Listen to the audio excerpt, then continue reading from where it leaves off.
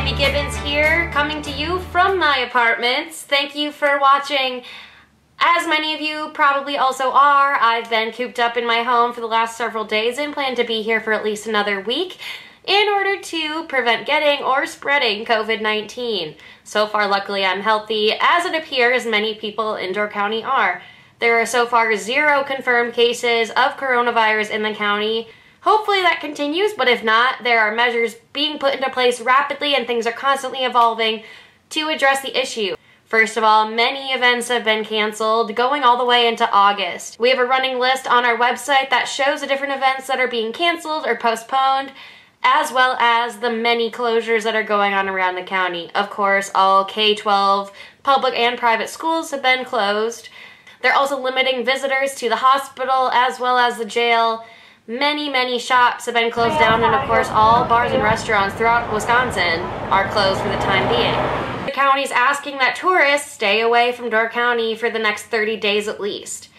That includes part-time residents who likely only have summer homes in the area. In order to prevent tourists from coming, the county urged lodging entities to cancel reservations and not take in any more for the next 30 days. One of the things that hasn't slowed down at all in the wake of COVID-19 is the county's emergency services. The Sheriff's Office and Sturgeon Bay Police Department released a joint statement notifying people that they're still active and doing their same duties. So far, all their staffs are healthy and they're fully staffed. However, for non-emergency calls, they are going to try their best to do what they can remotely and handle situations over the phone in order to keep their staff healthy. Of course, they'll still respond to 911 calls that require an in-person response. However, the 911 dispatch person will likely ask callers a series of questions to determine if they have COVID-19 symptoms in order to prepare the officer that responds to the scene.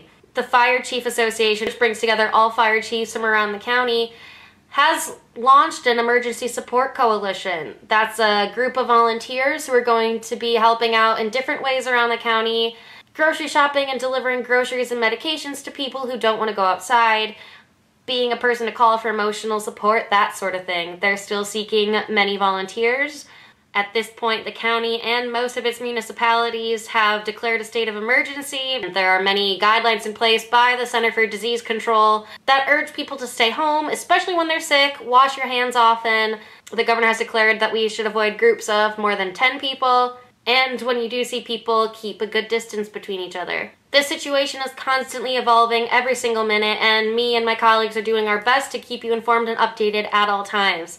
So thank you for sticking with us. You can come check out our website for ongoing information, and I will be back next week bringing you another update. I'm now going to turn things over to my assistant, who will tell you what to do if you're experiencing symptoms related to COVID-19. Stevie, what do people do if they're not feeling well? Well, it looks like my assistant is sleeping on the job, so I'll be posting that job opening shortly. But the answer to that question is, if you're experiencing symptoms, call your doctor. Door County Medical Center also has a hotline that you can call with COVID-19 related questions or to find out if you should come in because of your symptoms. Do you have anything else to say, Steven? Unbelievable.